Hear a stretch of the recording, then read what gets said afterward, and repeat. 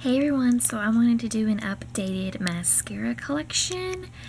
I've had some of these mascaras for a while now, so it's probably time to toss them, but I try to get as much use out of them as I possibly can.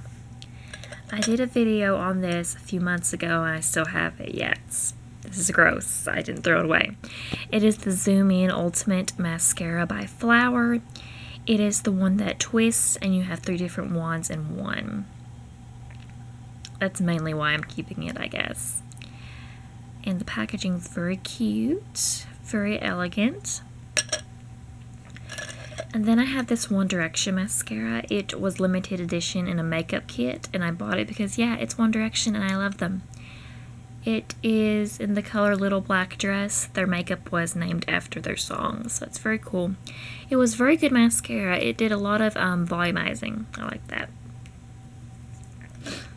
And then, okay, I made a video on this as well. It was, you bought this, you got an eyeliner free. It's the Photo Ready 3D Volume by Revlon. I did like this mascara, but it wasn't my favorite. This one is my favorite.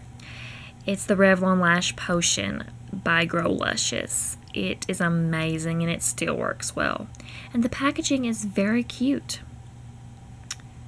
And it's in the color black. I just got regular black. So a good mascara to be around for a couple months. And then this, I don't like it at all. It's the LA Colors HD Waterproof Mascara. It's not HD. There's nothing HD about this. I picked it up at Dollar General. So I would pass on this.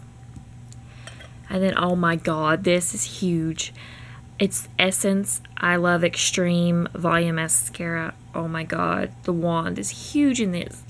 I would not repurchase this because it's too big. And I didn't realize what I was getting into when I bought this. I found it at Ulta, and I didn't have anything by Essence, so I was going to pick up a couple things. And it's huge. And then my last two, I have the NYX Pinup Tease Individual Curl. I found this at Charlotte Russe. I love this mascara, but after like a few uses, it started clumping. I haven't even had it that long and it started clumping. So I was very disappointed in that because it worked so well the first couple times, and then the next time it was just, ugh.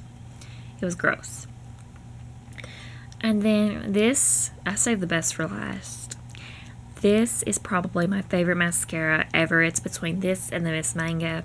It's the Lash Out Butterfly by L'Oreal. I absolutely love this. I have it in the color black. The packaging is beautiful. It's amazing. I totally recommend this. So those are my mascaras I currently own. Thank you guys for watching.